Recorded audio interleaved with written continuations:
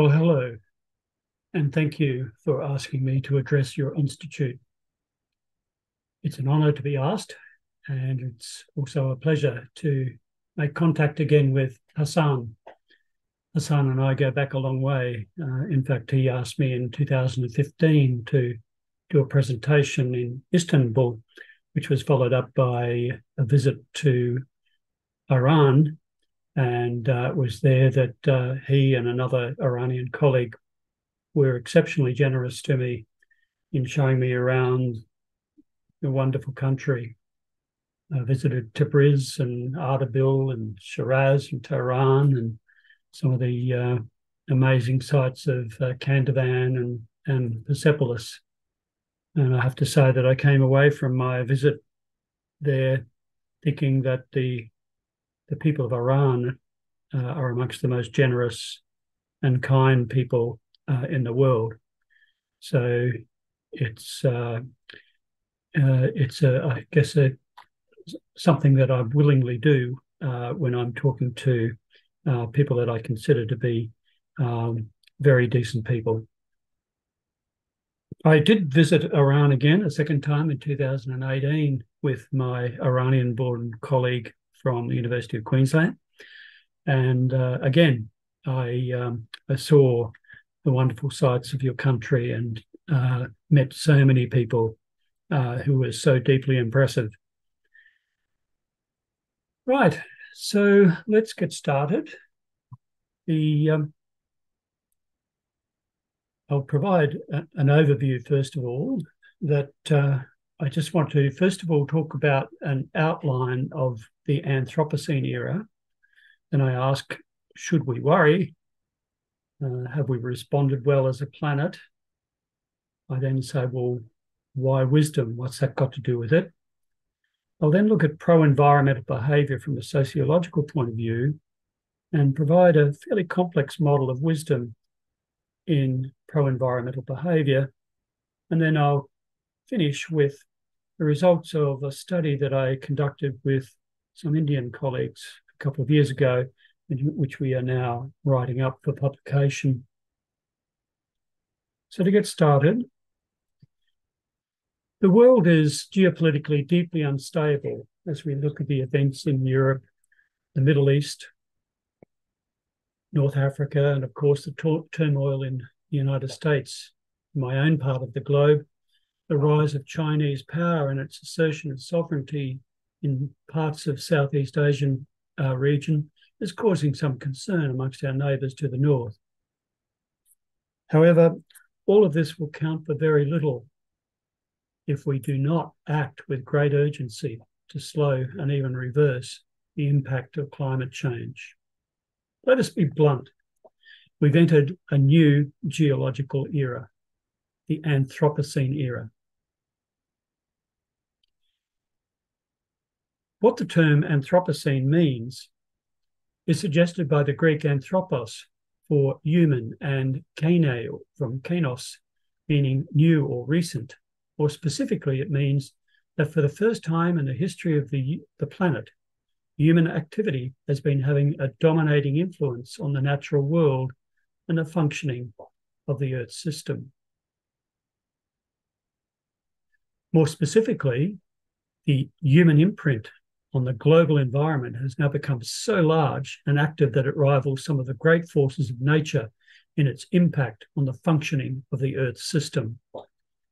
Its most recent origins lie in the industrialization in the 1800s by incorporating the use of fossil fuels.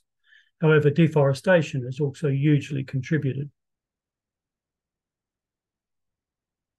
Although global scale human influence on the environment has been recognized since the 1800s, the term Anthropocene was introduced about a decade ago and has become fairly widely used. As this diagram shows, you can see a rapid development in the publication's use of the term Anthropocene.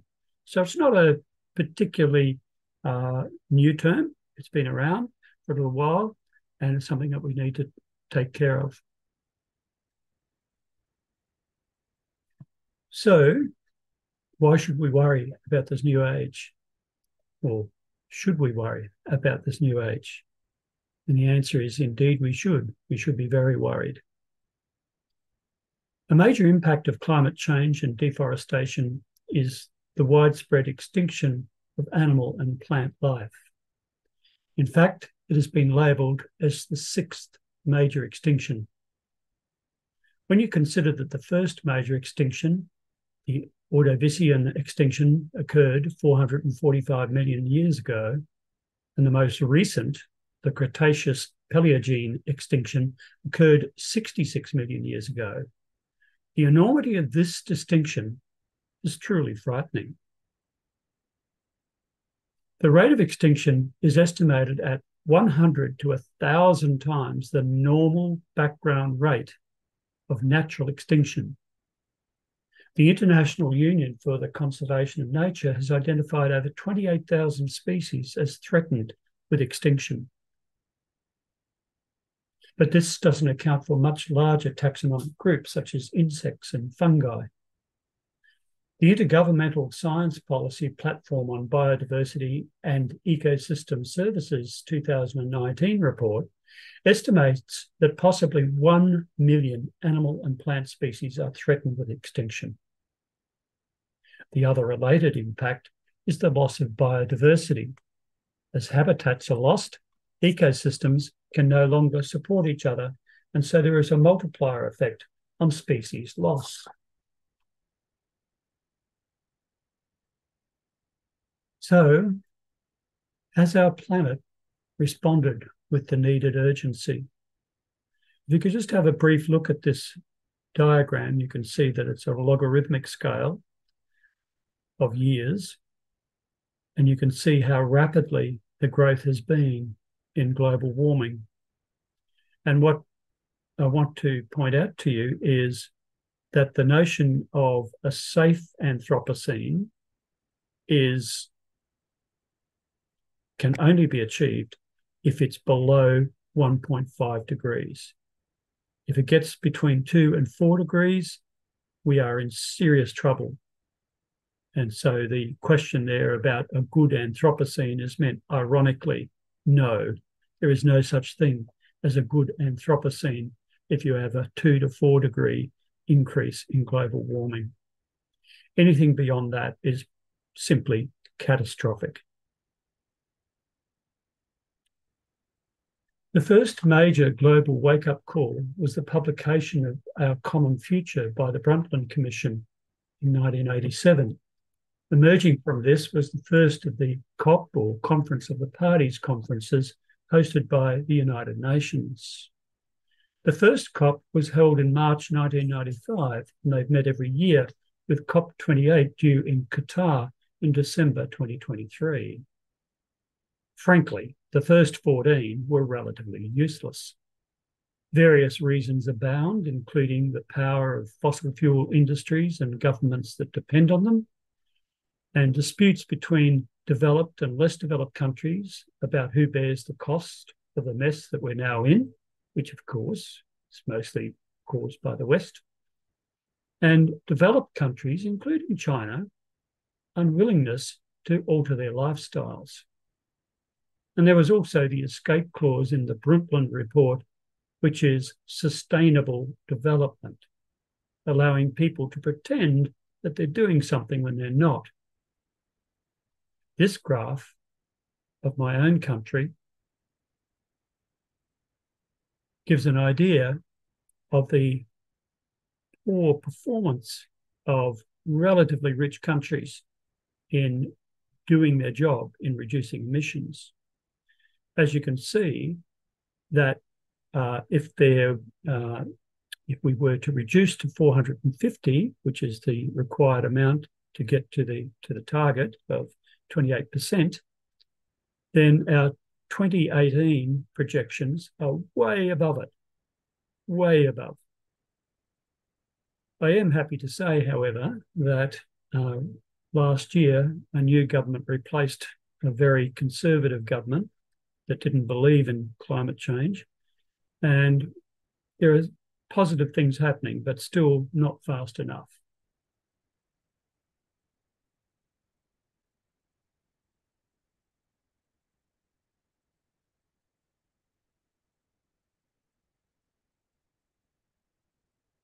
So the point was that in 2015 in Paris, the COP21 conference, we had a major breakthrough because at this meeting, most countries signed up to limit Earth's temperature rise to 1.5 degrees above the pre-industrial level. Almost all countries have submitted pledges to reduce their emissions over the next 10 to 15 years. The Paris Agreement notes that the current pollution and reduction targets are insufficient to meet the long-term goal, and efforts will need to be increased.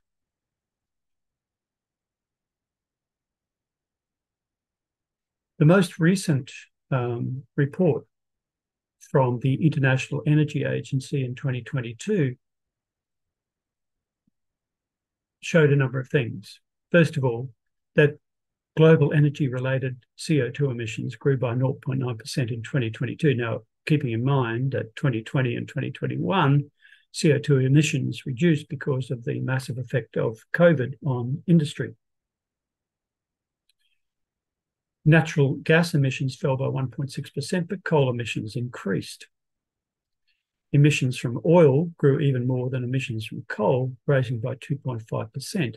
50% of that increase was coming from aviation.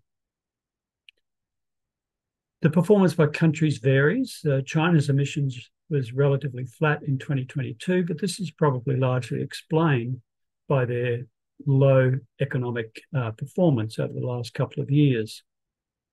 The EU achieved a 2.5% reduction in CO2 emissions, whereas the United States grew by 0.8%. In Asia's emerging market and developing economies, excluding China, they grew faster than any other group, which is definitely very worrying.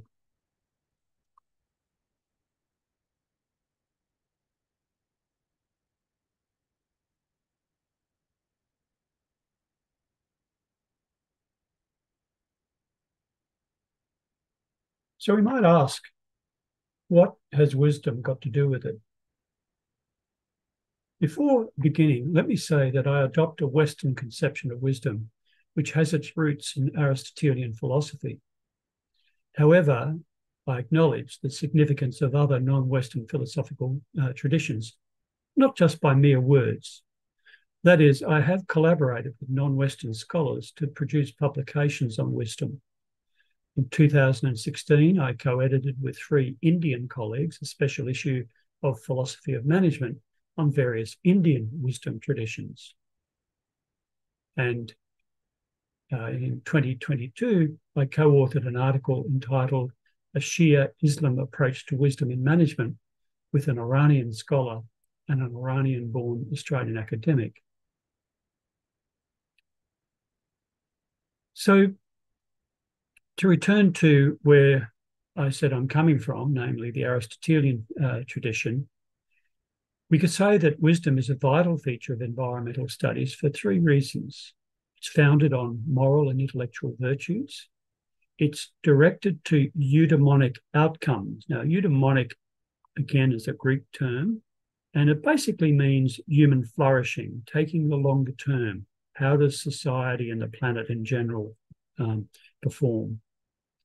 And the third reason is that wisdom takes a long-term perspective while considering short-term limitations.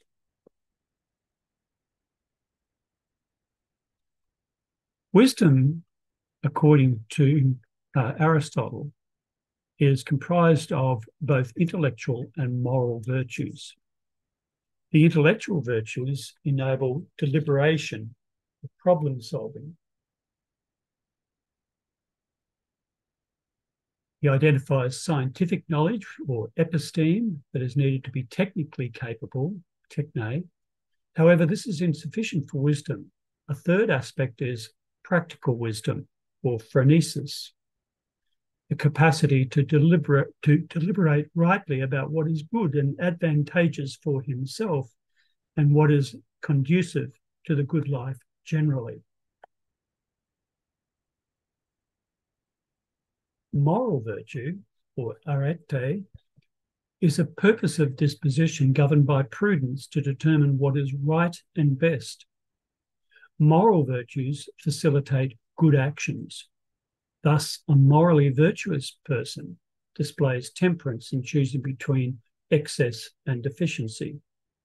Being wise enables the capacity to discern the right rule in all spheres of feeling and conduct.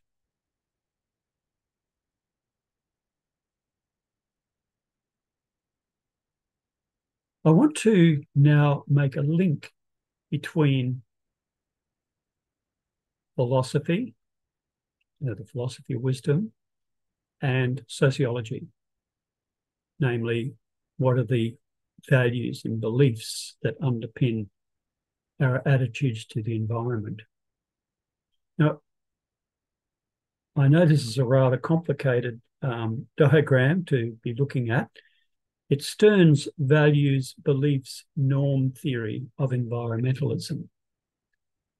And what he says is that there are basically three values concerns that will determine our attitude to the environment. Okay, so on the far left, we have values, the three values, egoistic, biospheric, and altruistic.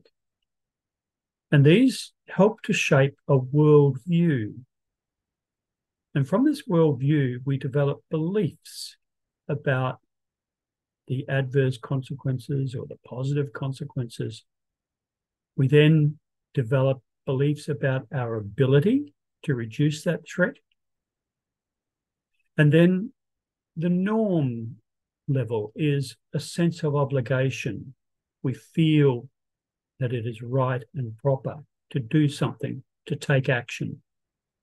But there is that leap between having a belief that one should take action and the actual behaviour itself, which could be activism or public sphere behaviour or behaviours in organisations. So very briefly, the three values are firstly egoistic, which is a negative value, which is positively correlated with self-enhancement and negatively correlated with self-transcendence. Biospheric values are negatively correlated with self-enhancement.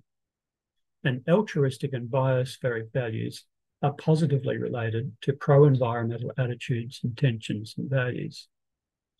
So we can see this link between philosophy of values, and then the formation of beliefs, which is cognitive domain, and then into the area of norms, which is the values.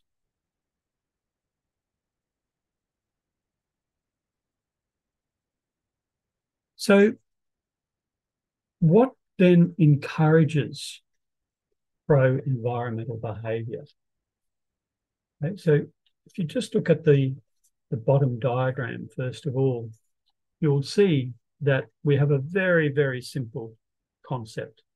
Environmental concern and perceived risk, leading to intention to act, leading to pro-environmental behaviour.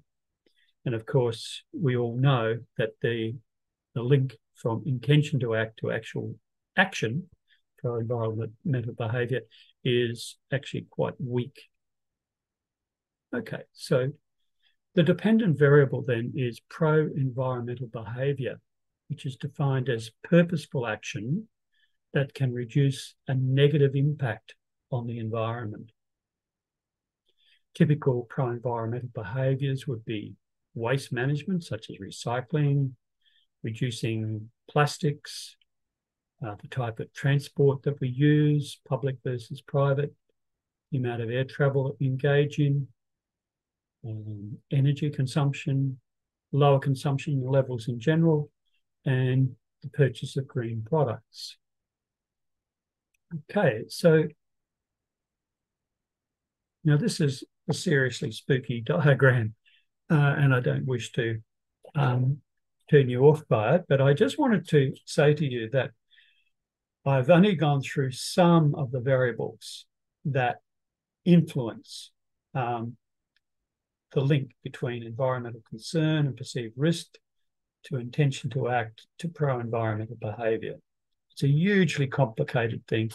And it's developed from the research that I've done, or based on other people's research, not my own, of course. So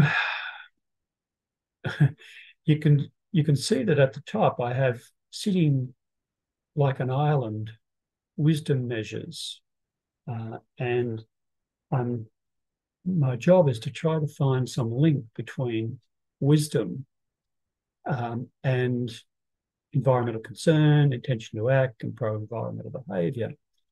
But we do know that there is heaps and heaps of sociological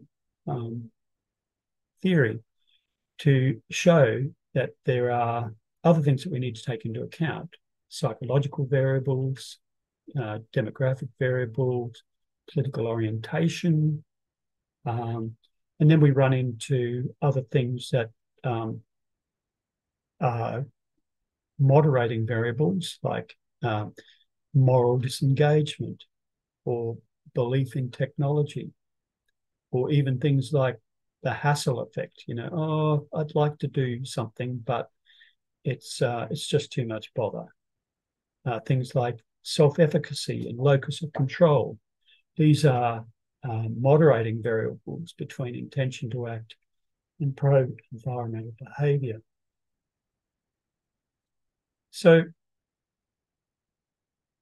we'll just have a look at some of the variables that we know. These are only some of the variables that we saw in that diagram. So let's have a look at some of these. In terms of demographic variables, we know that there is a reasonable but inconclusive link between pro-environmental behaviour and age. But we do think that it does actually increase with age. Now, that might seem surprising when you might think that pro-environmental behaviour, given that young people have longer to live on the planet, that they might be more upset than older people. But that doesn't seem to be the case. And there's been evidence from different parts of the world, in Spain and India and the EU, that suggests that PEB actually increases with age. Gender and pro-environmental behaviour, again, there is not a lot of very compelling evidence. There is some Indian evidence, but not very strong. However, a strong indicator of pro-environmental behaviour is level of education. As your education level increases, you are much more likely to be concerned about the environment and to take some action. However, this can also be attenuated or weakened by political ideology. So you may be very strongly, you may be highly educated, you totally understand the problem with the environment, but you think that people from who are involved in the environment or conservation, that they're left-wing or they're green, they're anti-capitalist. That sort of political ideology could attenuate pro-environmental behaviour. And then finally, and then this might also be something of a surprise, there is a positive relationship between income and pro-environmental behaviour. One might think that there is also a relationship between education and income. The higher your education is, the more likely you are to have a higher income job. So it's not entirely certain whether it's the income or the education that's the real link with pro-environmental behaviour. In terms of moderating variables, knowledge is obviously very important. People who are very well informed regarding environmental issues are more willing to develop pro-environmental behaviour. Well, we think that would make sense. However, on the negative side, there could be well-educated people, knowledgeable people, who think, oh, look, we're such a smart species. We Homo sapiens, we're very smart. We'll come up with something that will solve the problem. Nothing to worry about. So the technological solution approach can be a negative moderating variable. The third one is self-efficacy. this it has to do with your confidence in your ability to exert control over your own behaviours and also over what's happening in society in general. So if you might be, say, quite very pro-environmental in terms of your behaviour, but you feel that, probably quite rightly, that unless the government does something, in a big way, it's not really going to solve the problem. And then finally, there's perceived personal threat. If people actually perceive a personal threat rather than seeing it as something external or vague or general, then they're much more likely to behave in an environmentally appropriate way. So, for example, people who have experienced bushfires or floods or landslides, personally, they're more likely to think, well, this has affected me, and I've got to do something about it. Okay, so now I'm going to move to the final section where we have a look at the research study that I did with Ali Intezari, my Iranian-born colleague from the University of Queensland, and with two colleagues from India. And so we did a survey, sample size of about 1,100. You would think that Australia, with a population of 25 million, might have had a much smaller sample than India, with a population of 1.2 billion. Nevertheless, it's a good sample size, a workable sample size. And so our two questions were, does environmental self-identity mediate the effect of wisdom on the intention to act? And does region moderate the mediation effect? So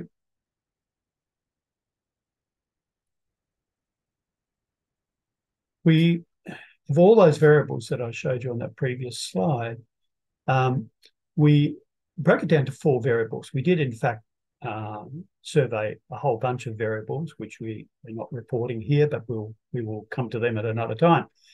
But the 4 we looked at here are pro-environmental behaviour, intention to act, wisdom, where we used a 21-item scale because of its weighting towards self-transcendence, which we believe is a universal feature of wisdom.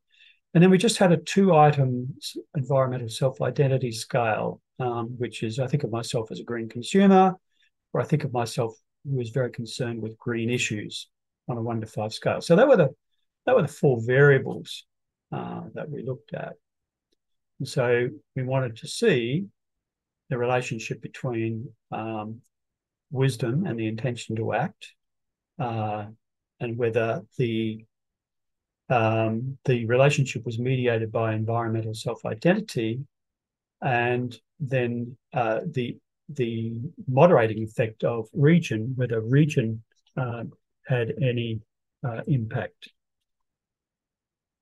And this is what we found. So what we found was an indirect effect of wisdom on intention to act, which was significant.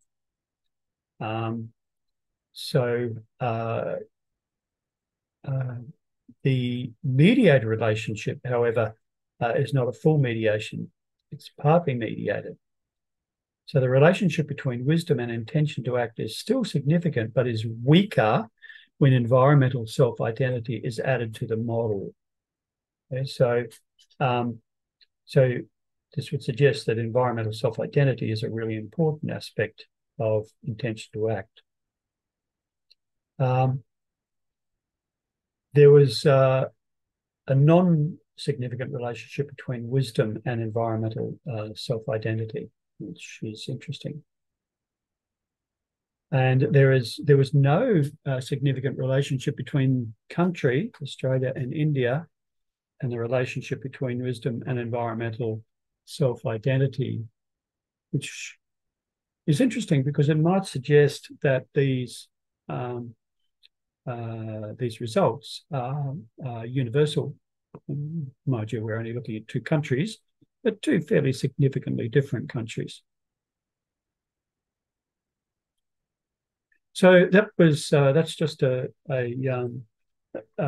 outline of the results that we got from our study.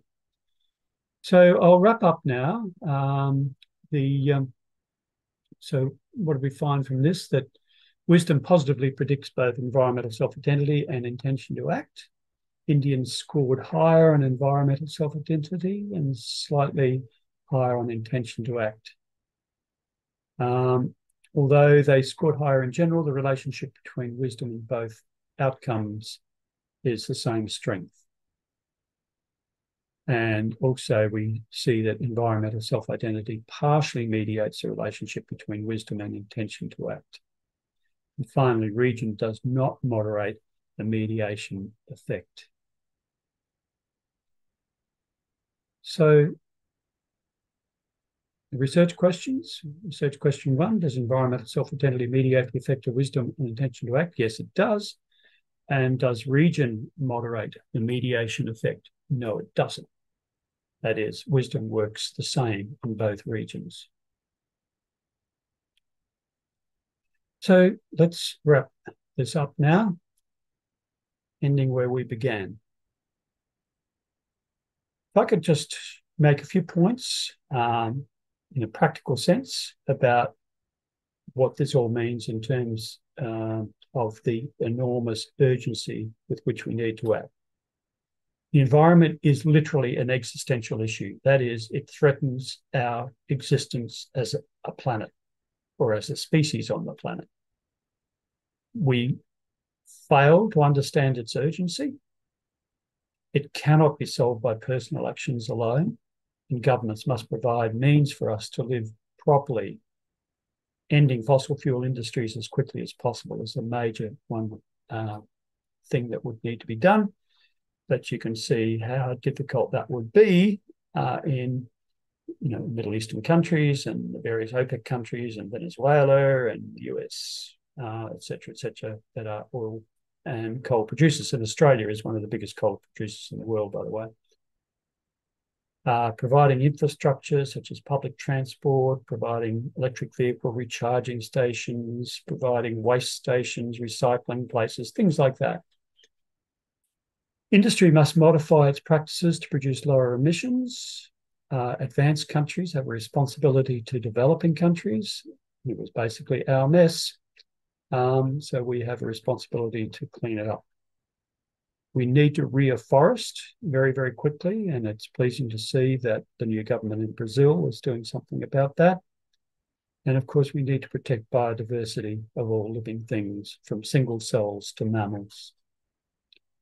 So I'll end with a question for you. And before doing that, I'd just like to thank you again for inviting me to talk to you. It's been a privilege to speak to you. I wish I could be there because Iran is a country that I really like. But thank you once again for allowing me to speak. So I'll leave you with this question.